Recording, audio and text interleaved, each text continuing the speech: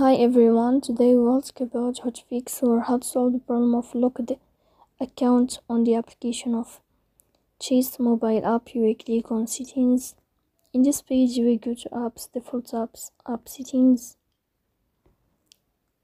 On above you will search about Chase app. In this page of app info you will click on first stop and you will click OK. Here you will enter to the window of storage.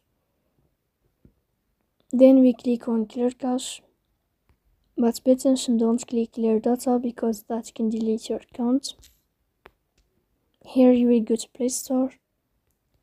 You will search about the application of Chase Mobile. If you find update here in this plus sign, then you can click to update your app. So please don't forget to support us by like and subscribe. See you next time, and thank you for your watching and your attention.